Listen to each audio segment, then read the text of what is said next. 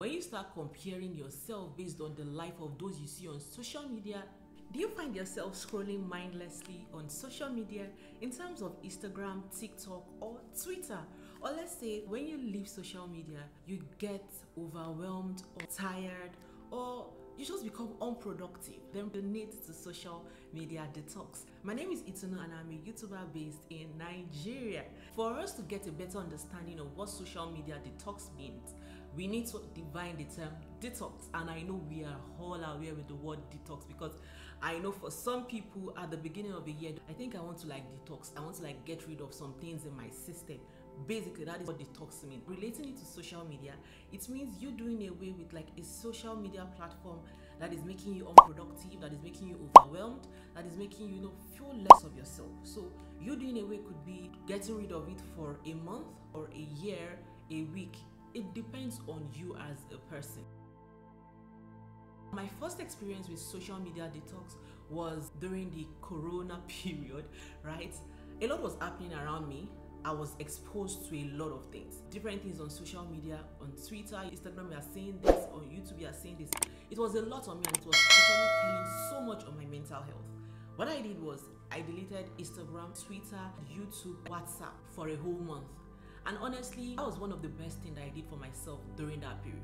For you, social media detox could be you deleting Instagram. Instagram could be the reason why you are unproductive, you're overwhelmed, you're feeling less of yourself. You could delete Instagram. Let's talk about some reasons why you may need to social media detox. The first one could be you're having trouble sleeping. The thing is, most of the time we don't like to accept it and say, I don't spend too much time on social media. I just go there to just check what I want to check and then I'm off.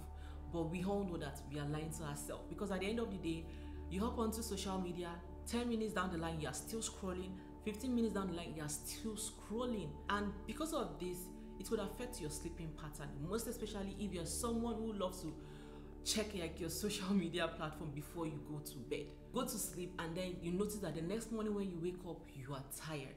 Another reason could be you become unproductive. Take for example, you may be someone who says, oh, I just want to quickly check something on social media. I have to do something. But 30 minutes down the line, you still find yourself on social media. And then the job you need to get done is still there waiting for you. At the end of the day, you be like, I'll do it by 5 p.m. I'll do it by 6 p.m. And then you start procrastinating. Another reason why you need to social media detox is that you get overwhelmed up on social media, and for some reason, you were normal, you were okay, you were happy when you went onto social media. But at the end of the day, you start going through and you notice that you become overwhelmed, become anxious. Another reason could be you are comparing yourself to others, because this is social media. Everybody wants to show their highlight. They want to show the good things that is happening to them. Now, nobody will come onto social media. Probably there are some people who still do it, but not everybody. People want to come onto social media to show you the good side of life.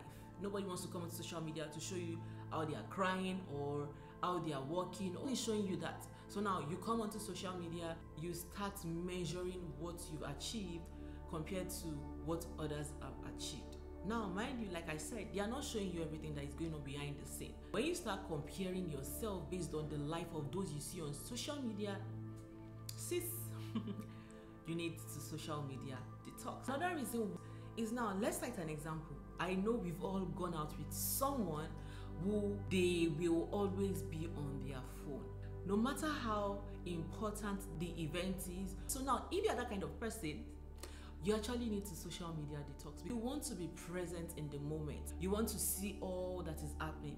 Now, when you are someone who is so engrossed with social media, you tend to ignore, you tend to just dismiss the little things that matter. Listening, you being available when someone needs your opinion on something.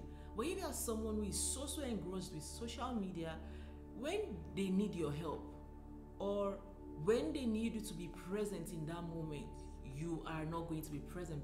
Now, another reason why you need a social media detox is that it frees your mental space. I know some people don't find this bad, but I've noticed that whenever I wake up in the morning and the next thing I do is grab my phone, go through my social media account. It's a lot. I'm just waking up. I'm just settling into the day, and then I get to expose myself. I get to expose my mind. I get to expose my brain to a lot of things. So I go through Instagram, I go to Twitter, I go through my email. It's a lot. When you social media detox and you do away with some of the social media platforms, it gives you a free space to think.